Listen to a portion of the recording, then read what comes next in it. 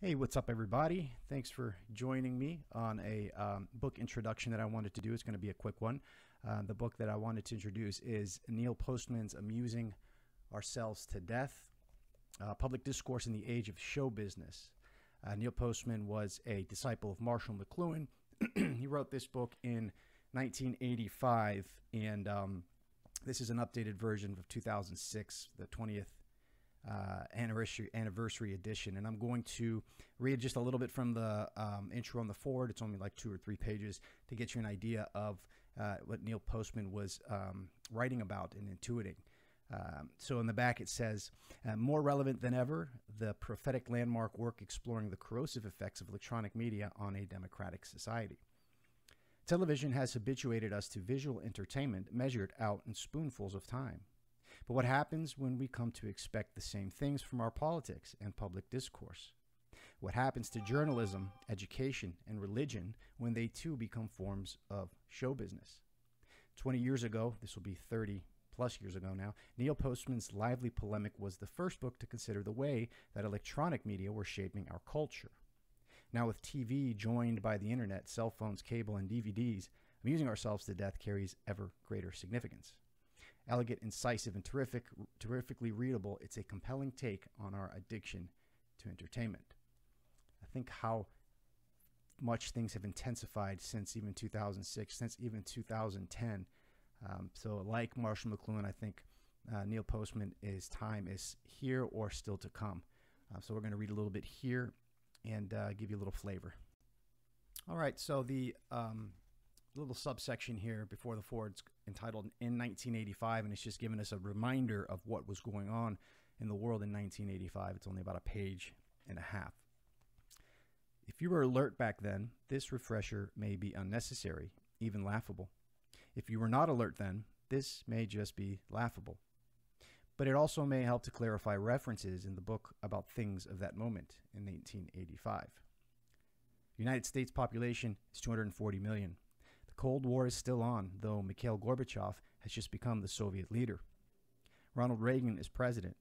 Other major political figures include Walter Fritz Mondale, Democratic presidential nominee of the year before, Geraldine Ferrero, his vice presidential running mate, and presidential hopefuls Senators Gary Hart and John Glenn, the latter a former astronaut.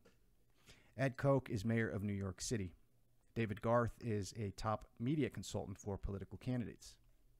Top-rated TV shows include Dynasty, Dallas, though it has been several years since the drama of Who Shot JR gripped the TV-watching nation, The A-Team, Cheers, and Hill Street Blues. Dan Rather, Tom Brokaw, and Peter Jennings are the nightly network news anchors. The McNeil Lehrer News Hour is, as the News Hour with Jim Lehrer years later will be, public television's respected, low-rated evening news program. Televangelism is enjoying a heyday. Leading practitioners include Jimmy Swaggart, Pat Robertson, Jim Baker, Billy Graham, Jerry Falwell, Robert Schuller, and Oral Roberts. Howard Cosell has recently retired after many years as TV's most recognizable sports voice. The show Entertainment Tonight and the cable network MTV, both born a few years earlier, are runaway successes. Two of the most successful TV commercial campaigns are American Express's series about far-flung tourists losing travelers' checks, and Whisk Detergent's spot about Ring Around the Collar, about which my father wrote a provocative and funny essay called The Parable of the Ring Around the Collar. This is his son Neil Postman writing here in the intro on the forward. The Mac computer is 1 year old. USA Today 3. People Magazine 10. Dr. Ruth Westheimer hosts a popular radio call-in show, offering sex advice with cheer and grandmotherly frankness. African Americans are known as blacks. Martina Navratilova is the world's best female tennis player. Trivial Pursuit is a top-selling board game.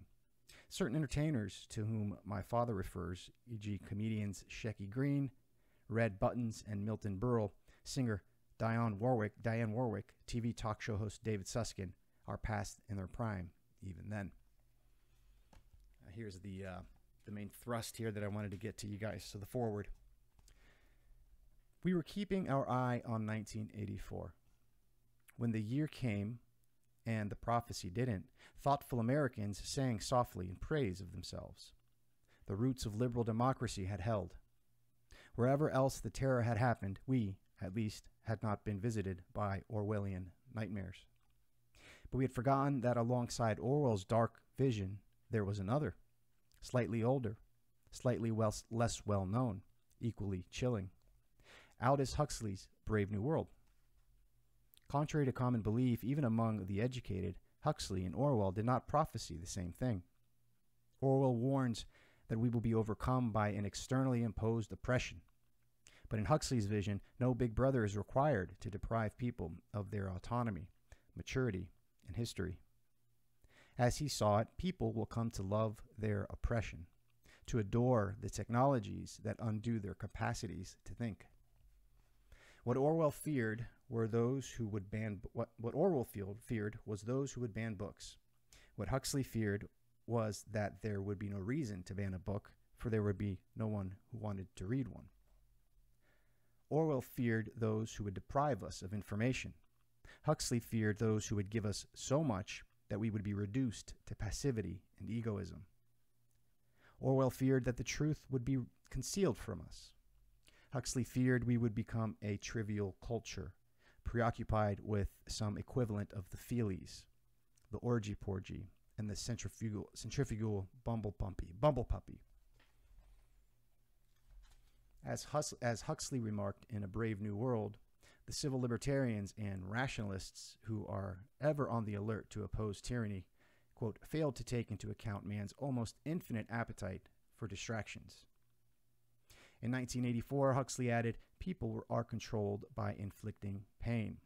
In Brave New World, they are controlled by inflicting pleasure. In short, Orwell feared that what we hate will ruin us. Huxley feared that what we love will ruin us. This book is about the possibility that Huxley, not Orwell, was right. So, just a quick video for you guys. Let me know what you think if you want me to share some more readings or analysis from this book. So, Happy New Year, everybody, and thanks for chiming in. God bless.